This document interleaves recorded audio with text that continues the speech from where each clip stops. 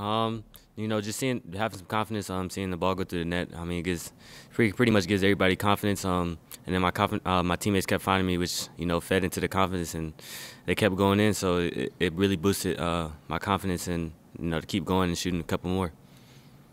And what did you take away from that Baylor game that you used in today's game? I mean, the Baylor team is a great team. I mean, we all took away something as a team. I mean, the number 2 team in the country, we always can learn from. We just want to be able to, up our defensive presence and our intensity. I definitely took something away from that, and being able to move without the ball and things like that was definitely something I took away from watching that film.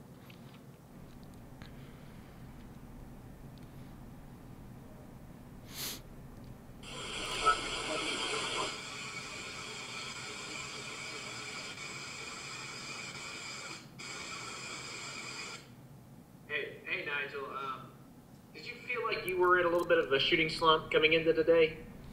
I mean, I wasn't shooting as well as I did when I first started the season. I mean, I knew that would be happening. It would be incredible to shoot, as well as I was to start the season off. But I wouldn't say it was a slump. I mean, my teammates kept looking for my confidence. My coaches kept building that confidence into me, and then I came in today with some confidence, and stuff started to go for me.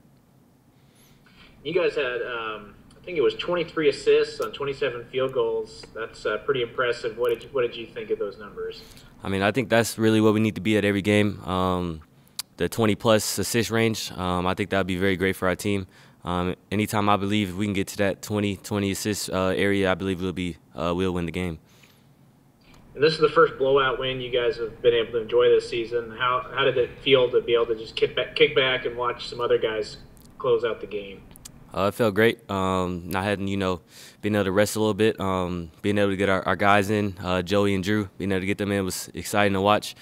And it's just exciting to be able to end our little first half of the season going into Christmas break with a big win.